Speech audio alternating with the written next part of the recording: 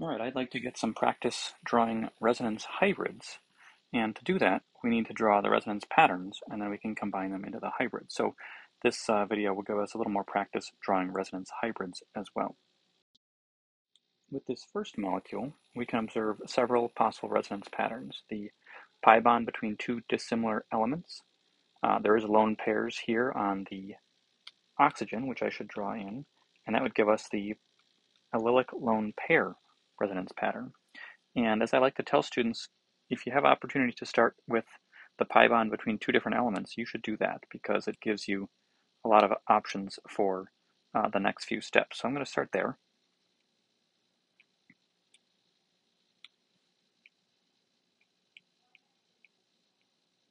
And that gives us a negative charge on the oxygen and a positive charge on this carbon that was connected to the oxygen. That can allow us to do allylic cation using the pi bond.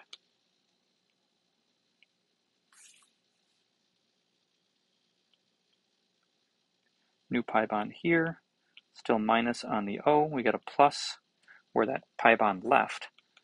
And I'm going to draw the lone pairs on this oxygen here because that gives us our final pattern of lone pair adjacent to cation. And I can draw that. I'm going to put that kind of down here.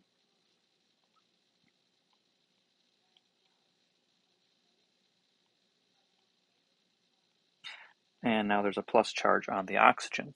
And you'll notice we still have 0 total charge. We started with 0. We created a plus and a minus, and we kept that plus and a minus throughout our resonance patterns. Now for the hybrid, let's try to draw that in blue here. I'm going to draw each single bond as it was in the starting material.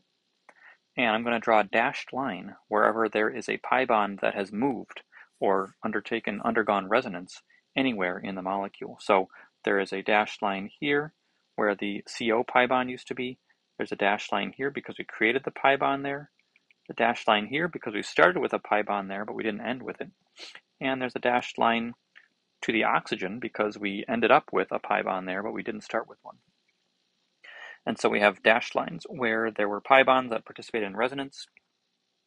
And now we need to add partial charges. Wherever there was a charge that appeared but wasn't in the molecule all the time, we'd put a delta minus or a delta plus. So that oxygen gets a delta minus, and the carbon next to it gets a delta plus, and the carbon here gets a delta plus, and so does the oxygen.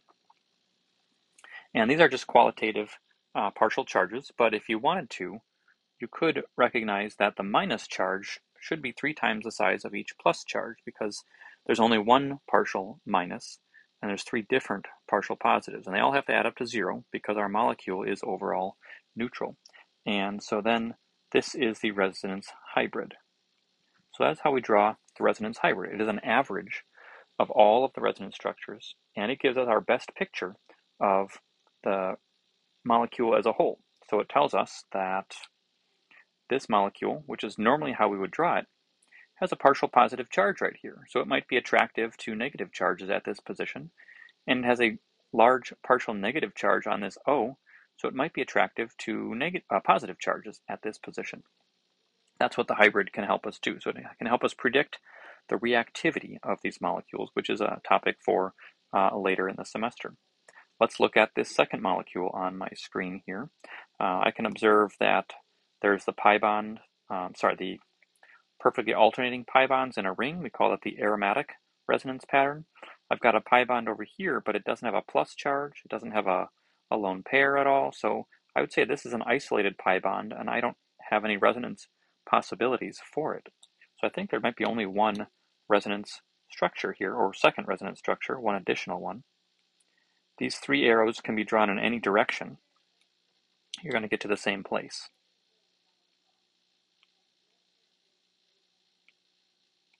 And we get to this molecule. And again, I'm going to ignore this pi bond. We'd call it an isolated pi bond or a localized pi bond. In fact, that's such an important point. Let me write that here.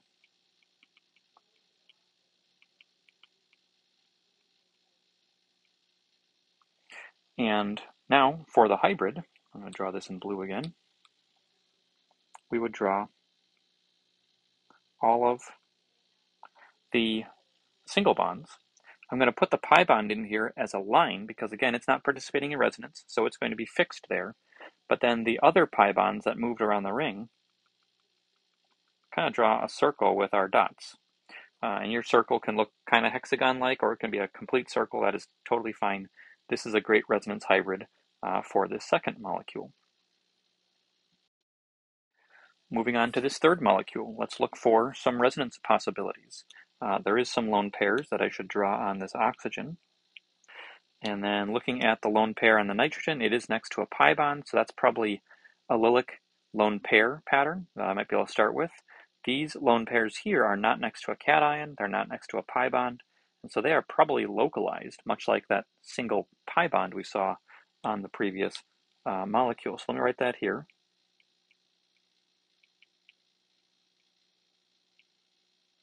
And let's get started with some green arrows. We're going to draw the allylic lone pair resonance pattern.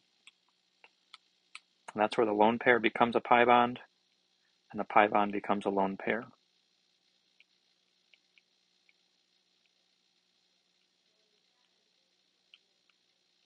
And I would put a negative charge right here. That's a negative with a lone pair. And I put a plus charge on the end because it gave up its lone pair. It's now sharing it. It has a formal charge of +1. There is one additional resonance pattern I could draw. You probably maybe recognized it already. It is another allylic lone pair.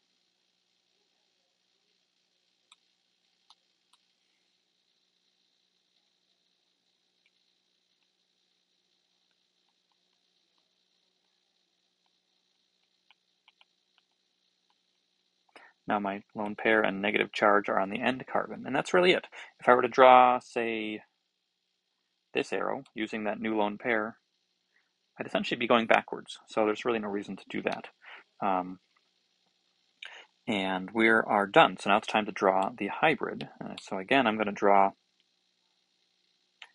all of the sigma bonds that existed before I started this process. I'm going to draw those lone pairs explicitly because they don't participate in resonance. And then I'm going to put dashed lines all along this leftmost carbon chain from the nitrogen, because I've been forming some pi bonds there or removing some of the pi bonds there. And I have some partial charges. There's a delta plus on the N, delta minus on the last carbon, and a delta minus on the middle carbon. And those again come from the formal charges that I calculated during my resonance structure. So that's the hybrid there. Let's get one more practice. Here we have a ring structure. It's got a positive charge right here. I've got a pi bond here and a couple there. Looks like I could do a number of allylic cation resonance patterns. So let's go ahead and take a look at that. First one could be from the top.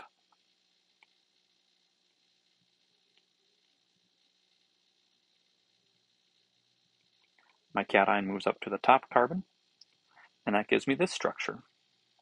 Now it really doesn't look like there's any of the simple patterns that we can do from this new structure, but I could go back and maybe grab a red pen, and I could draw a different allylic cation and end up with this structure here.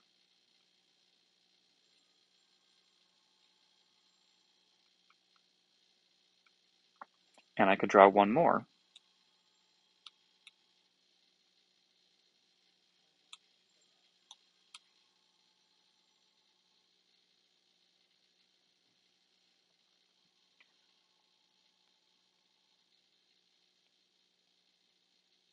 And I would get a positive charge on this corner. And let's see, I can keep going actually. Whenever I have a new positive charge, I'm going to investigate potential allylic cations. And so if I draw that one, I think I'll get a different structure. Let's hope I don't run out of room here.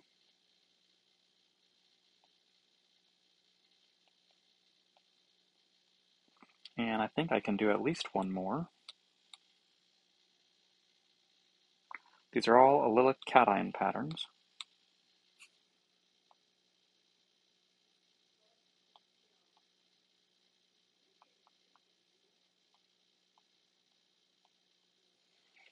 And if I draw one more, let's just put the arrows down there, but I think it'll take me back to the beginning. So that pattern should put a positive charge right here. That's the same as this one, so I'm not going to bother to draw that, so let's erase that red arrow.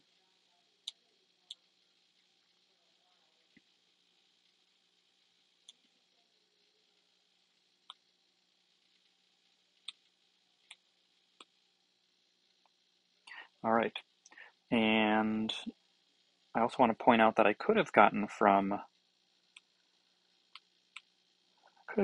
this structure to this structure via a couple of arrows. So that would have taken me right to there. So it's possible you could do that. And if you had drawn these black arrows on a quiz or exam, I would have given credit. I'm sure your instructor, if it's not me, would have also given credit. But it's not following one of the 5 basic patterns. So we want to stress at the beginning, when we're first learning this, that we want to try to draw just the pattern if we can. We don't want to combine them because that can lead to some confusion with new learners. All right, so it's time to draw the hybrid of this last structure. I'm going to draw it here. And I have my single bond skeleton, and I think there's pi bonds going to be pretty much everywhere, and it'll look something like this.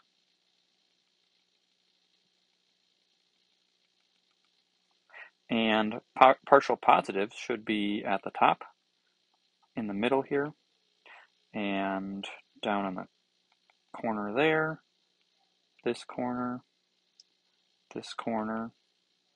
and this corner. So that's a pretty interesting molecule. There's only one carbon here that does not have a partial positive charge. So those are spread around very equally. We'd say that this partial charge is very stabilized because it is spread across 6 different carbons.